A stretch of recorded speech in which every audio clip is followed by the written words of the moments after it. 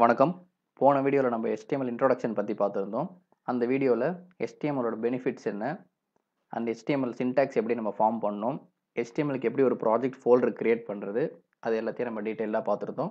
இந்த வீடியோல நீங்க ஒரு சில HTML டாக்ஸ பத்தி தான் பார்க்க போறீங்க. இதுல நீங்க பார்க்க போற ஃபர்ஸ்ட் டாக் ஹெட்டிங் டாக்ஸ். அதுக்கு முன்னாடி நிறைய பேரு பண்ற காமனான மிஸ்டேக் என்னன்றது நான் உங்களுக்கு எக்ஸ்பிளைன் பண்றேன். சில பேர் இப்போ வந்து நம்ம ஆல்ரெடி இந்த ஃபோல்டரை நம்ம கிரியேட் பண்ணி வச்சிருந்தோம். இதில் நம்ம அவுட்புட்டை நம்ம ரன் பண்ணி பார்த்தோம். இப்போ இதில் ஹெட்டிங் டேக்ஸை நம்ம ப்ராக்டிஸ் பண்ணி பார்க்க போகிறோம். அதனால் என்ன பண்ணுறாங்க, டைரெக்டாக போய் இந்த கிரியேட் பண்ணியிருக்க இண்டெக்ஸ் ஃபைலை டபுள் கிளிக் பண்ணிகிட்டே இருக்காங்க. நீங்கள் டபுள் கிளிக் பண்ணும்போது என்ன ஆகும்னா, உங்களுக்கு அவுட்புட் ஃபைல் தான் கால் ஆகி அது ஓப்பன் ஆகும். ஸோ இதில் எங்கே சார் நான் போய் உங்களுக்கு HTML எடிட் பண்ணுறது, நான் எப்படி ஹெட்டிங் டேக் ப்ராக்டிஸ் பண்ணுறதுன்றது நிறைய பேரோட கொஸ்டின்ஸ் என்னோட கமெண்ட் செஷனில் பார்த்துருந்தேன். அதுக்கு நீங்கள் என்ன பண்ணணும்னா, உங்களோட ஃபைலை நீங்கள் டபுள் கிளிக் பண்ணக்கூடாது. அவுட்புட் வேணுன்ற போது மட்டும்தான் நீங்கள் உங்களோட ஃபைலை டபுள் கிளிக் பண்ணணும். நீங்கள் திருப்பி ஒரு கரெக்ஷன் பண்ணணும், இல்லை வேறு ஏதாவது ஒரு டேக் ஆட் பண்ணணும் அப்படின்னா நீங்கள் உங்களோட ஃபைலை ஒன்லி எடிட் பண்ணணும். நல்லா கேர்ஃபுல்லாக பிகினர்ஸ் கொஞ்சம் நல்லா கேர்ஃபுல்லாக லிசன் பண்ணுங்கள். இது எல்லாரும் பண்ணுற காமன் மிஸ்டேக். நீங்கள் ஃபைலை திருப்பி எடிட் பண்ணணும்னா ரைட் கிளிக் பண்ணி எடிட் வித் டாக்குமெண்ட் தான் கொடுக்கணுமே தவிர, நீங்கள் டபுள் கிளிக் பண்ணிங்கன்னா உங்களுக்கு ப்ரௌசர் தான் ஓப்பன் ஆகும். ஸோ இப்போ நான் என்ன பண்ணுறேன், edit with notepad plus plus. Notepad use பண்ணுற யூசர்ஸ் ஜஸ்ட் நீங்கள் ரைட் கிளிக் பண்ணிங்கன்னா எடிட்ன்ற ஆப்ஷன் ஃபஸ்ட்டு காட்டும். அதை கிளிக் பண்ணிங்கனாலே உங்களுக்கு எடிட் ஆப்ஷன் வந்துடும். இப்போ நம்ம இதில் ப்ராக்டிஸ் பண்ண போகிறது ஹெட்டிங் டேக். ஹெட்டிங் டேக்ஸில் 6 டைப்ஸ் இருக்குது. H1 to H6. நான் இப்போ கேபிட்டலில் டைப் பண்ணி திருப்பி ஸ்மாலில் டைப் பண்ண வரேன். பட் ஆனால் HTMLன்றது கேஸ் சென்சிட்டிவ். நீங்கள் கேபிட்டல்லையே நீங்கள் டைப் பண்ணாலும் உங்களுக்கு அவுட்புட் பர்ஃபெக்டாக காட்டும். பட் ஆனால் ஒரு பெஸ்ட் கோடிங் ப்ராக்டிஸ்ன்னு பார்த்தீங்கன்னா, நீங்கள் எல்லாமே லோயர் கேஸில் வச்சுக்கிட்டா தான் உங்களுக்கு பின்னாடி நீங்கள் பெரிய வெப்சைட் பண்ணும்போது உங்களுக்கு சில கன்ஃபியூஷன்ஸ் வராது. ஓகேங்களா? ஸோ என்னோட சஜஷன் வந்து எப்பயுமே நீங்கள் லோயர் கேஸில் ப்ராக்டிஸ் பண்ணுறது தான். பட் ஆனால் இன்டர்வியூ கொஸ்டினில் HTML கேஸ் சென்சிட்டிவாக இல்லையான்னு கேட்டாங்கன்னா, கேபிட்டல் போட்டாலும் உங்களுக்கு HTML அவுட்புட் பர்ஃபெக்டாக ரன் ஆகும். இப்போ நீங்கள் பார்த்தீங்கன்னா, நான் என்னோட புது டேக் H1ன்றதை நான் கிரியேட் பண்ணியிருக்கேன்.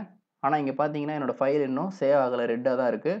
ஸோ நீங்கள் என்ன பண்ணணும், ஏதர் நீங்கள் ஃபைல் சேவ் பண்ணலாம், இல்லைனா கண்ட்ரோல் எஸ் கொடுத்தாலும் உங்கள் ஃபைல் சேவ் ஆகும். இப்போ நீங்கள் போய் உங்களோட அவுட்புட்டை இப்போ நீங்கள் ரைட் கிளிக் பண்ணி எடிட் வித் நோட்பேட் கொடுக்க தேவை. ஜஸ்ட் டபுள் கிளிக் பண்ணிங்கன்னா உங்களோட அவுட்புட் இங்கே டிஸ்பிளே ஆகும். ஸோ என்னோட H1 டேக் எனக்கு இங்கே டிஸ்பிளே ஆகுது. ஓகேங்களா? இதே மாதிரி தான் H2 to H6 வரை. இப்போ கண்டென்ட்ஸை நான் இங்கே காப்பி பண்ணிட்டேன். இப்போ நான் இந்த ஃபைலை சேவ் பண்ணுறேன். சேவ் ஆகிடுச்சு. சேவ் ஆன பிறகு நீங்கள் உங்கள் அவுட்புட்டை நீங்கள் ஒரு தடவையும் போய் ஃபோல்டருக்குள்ளே டபுள் கிளிக் பண்ணணும்னு அவசியம் இல்லை. ஜஸ்ட் உங்களுக்கு ஓப்பன் ஆகிருக்க ப்ரௌசரை நீங்கள் ரீலோட் பண்ணாலே உங்களுக்கு உங்களோட அவுட்புட் வரும். ஸோ இப்போ இந்த அவுட்புட் ஃபார்மேட் எப்படி இருக்குது, H1ன்றது யூஸ் பண்ணுறது தான் உங்களுக்கு லார்ஜஸ்ட் சைஸ் அவுட்புட் தரும். H2ன்றது கொஞ்சம் லோயர், H3ன்றது கொஞ்சம் lower. So H1 to H6 தான் உங்களுக்கு ஆர்டர். ஸோ H1 தான் பெரிய சைஸில் இருக்கும், H6ன்றது மினிமம் சைஸில் இருக்கும். ஸோ இப்போ உங்களுக்கு ஹெட்டிங் டேக்ஸ் ரொம்ப கிளியராக இருக்கும்னு புரியுறேன். இப்போ என்னோட வெப்சைட்லேயே உதாரணத்துக்கு காட்டுறேன் பாருங்கள். இந்த டேகை நாங்கள் ஹெட்டிங் டேக் யூஸ் பண்ணி கிரியேட் பண்ணியிருக்கேன். ஸோ இப்போ இதெல்லாம் நான் கிரியேட் பண்ணணும் அப்படின்னா, கண்டென்ட் கொடுக்கணும்னா அதுக்கு பேராகிராஃப் டேக். பேராகிராஃப் டேக்குக்கு நம்ம பீன்ற டேக்கை தான் எலமெண்ட்டை தான் யூஸ் பண்ணுவோம். ஸோ டேகை ஓப்பன் பண்ணியிருக்கோம். நம்ம இங்கே டேகையும் க்ளோஸ் பண்ணோம். க்ளோஸ் பண்ணுறதுக்கு பேக்ஸ்லாஷ் போட்டு டேக் நேமை என்டர் பண்ணுறோம். இது நடுவில் நம்ம கண்டென்ட் கொடுக்க போகிறோம். ஸோ கண்டென்ட் நான் டம்மியாக இங்கேருந்தே காப்பி பண்ணிக்கிறேன். இந்த கண்டென்ட்டை நீங்கள் டேகுக்கு நடுவில் ப்ளேஸ் பண்ணணும். இப்போ உங்கள் ஃபைலை நீங்கள் சேவ் பண்ணலாம். ஒரு தடவையும் ஃபோல்டருக்குள்ளே போய் டபுள் கிளிக் பண்ணணும்னு இல்லை. ஆல்ரெடி நீங்கள் ப்ரௌசரில் உங்களோட வெப்சைட் ஓப்பன் பண்ணி வச்சுருப்பீங்க. ஸோ அந்த வெப்சைட்டை நீங்கள் ஜஸ்ட் ரீலோட் பண்ணால் போதும். இப்போ உங்களோட பேராகிராஃபோட அவுட்புட் இங்கே உங்களுக்கு பர்ஃபெக்டாக டிஸ்பிளே ஆகுது. ஸோ இந்த வீடியோவில் இது வரைக்கும் நம்ம ஹெட்டிங் டேக்ஸை பார்த்துருக்கோம், பேராகிராஃப் டேக்கை பார்த்துருக்கோம். இப்போ உதாரணத்துக்கு ரொம்ப பெரிய ஒரு பேராகிராஃப் நம்மளோட வெப்சைட்டில் போடுறோம் அப்படின்னா என்ன ஆகுதுன்றதை பாருங்கள்.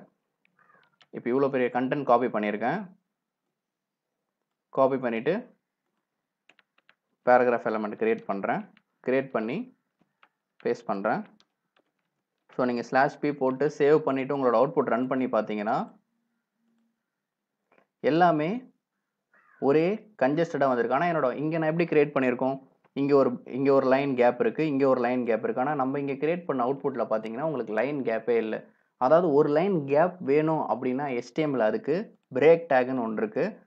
இப்போ இந்த இடத்துல தான் நமக்கு லைன் இதுவாகணும்னா இங்கே நீங்கள் உங்களோட பிரேக் டேகை ஆட் பண்ணலாம்.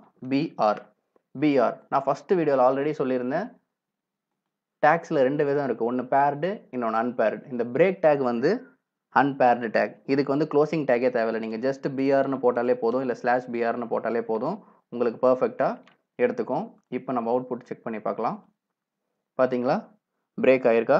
அதேமாரி இப்போ கொஞ்சம் எக்ஸ்ட்ராவே கேப் வேணும்னா நீங்கள் நிறையா பிரேக் கூட ஆட் பண்ணிக்கலாம். இப்போ நான் இங்கே 2 பிரேக் ஆட் பண்ணியிருக்கேன், அண்ட் தென் இங்கே 2 பிரேக் ஆட் பண்ணியிருக்கேன். ஃபைலை மறக்காமல் சேவ் பண்ணுங்கள். சேவ் பண்ணிவிட்டு உங்கள் அவுட்புட் ஸ்க்ரீன் போய் ரெஃப்ரெஷ் பண்ணுங்கள். இப்போ பார்த்தீங்கன்னா இவ்வளோ கேப் தான் இங்கே இருக்குது. நான் ரெஃப்ரெஷ் பண்ண போகிறேன். தெரியுதா உங்களுக்கு? ஸோ இதுதான் யூஸ் ஆஃப் பிரேக் டேக். இது வரைக்கும் நீங்கள் 3 டேக் பார்த்துருக்கீங்க. Heading tax H1 to H6, paragraph take P take, and then break take BR take. BR டேக்குக்கு closing take கிடையாது. உங்கள் இன்டர்வியூ கொஸ்டினில் கூட க்ளோஸ் ஆகாத டேக்ஸ் ஏதாவது 3 லிஸ்ட் அவுட் பண்ண சொன்னாங்கன்னா அதில் நீங்கள் BR டேக்ஸையும் யூஸ் பண்ணிக்கலாம். அடுத்ததான் நான் உங்களுக்கு சொல்லித்தர போகிறது, இப்போ எனக்கு இந்த இடத்துல ஒரு லைன் தேவைப்படுது அப்படின்னா அதுக்கு நீங்கள் யூஸ் பண்ண போகிற டேக் HR, ஹாரிசாண்டல் ரூல்னு சொல்லுவோம். இப்போ எனக்கு இந்த இடத்துல ஒரு பேராகிராஃப் இங்கே எனக்கு முடிஞ்சிருக்கு, ஓப்பன் பண்ணி க்ளோஸ் பண்ணியிருக்கோம். ஸோ இந்த இடத்துல எனக்கு ஒரு லைன் வரணும்னா எப்பயுமே மறக்காமல் டேக் எங்கே முடிஞ்சிருக்குன்றதை கிளியராக பார்த்துக்கோங்க. ஏன்னா சில பேர் இப்போ இங்கே நடுவுலையே கொண்டு போய் டேக்லாம் போடுவாங்க. ஸோ ஓப்பனிங் க்ளோசிங் கரெக்டாக கன்ஃபியூஸ் ஆகாமல் நீங்கள் கிரியேட் பண்ணிக்கிட்டீங்கன்னா உங்களுக்கு எந்த வித அவுட்புட் ப்ராப்ளமும் வராது. எனக்கு இப்போ இந்த இடத்துல ஒரு ஹாரிசாண்டல் ரூல் தேவைப்பட போகுது. ஸோ நான் HR கிரியேட் பண்ணுறேன். ஹாரிசாண்டல் ரூலும் ஒரு அன்பேர்டு டேக், அதுக்கும் க்ளோசிங் டேக் தேவை கிடையாது. இப்போ ஃபைலை நம்ம சேவ் பண்ணுறோம். சேவ் பண்ணிவிட்டு அவுட்புட் செக் பண்ணலாம். ரெஃப்ரெஷ் பண்ணுறேன். வந்திருக்கா கிளியரா? இப்போ எல்லாருக்கும் கிளியராக புரிஞ்சிருக்கும்னு நினைக்கிறேன். இந்த யூடியூப் டுட்டோரியலில் நான் ஜஸ்ட் ஒரு 4 டேக்ஸ் தான் சொல்லித்தரேன். என்னோட அடுத்த டுட்டோரியலில் நீங்கள் எக்ஸ்ட்ரா டேக்ஸ் கற்றுக்கலாம். ஒரு சின்ன சம்மரைஸ் பண்ணுறேன். நீங்கள் கற்றுக்கிட்டது இந்த வீடியோவில் heading tax, paragraph take, break take and horizontal rule.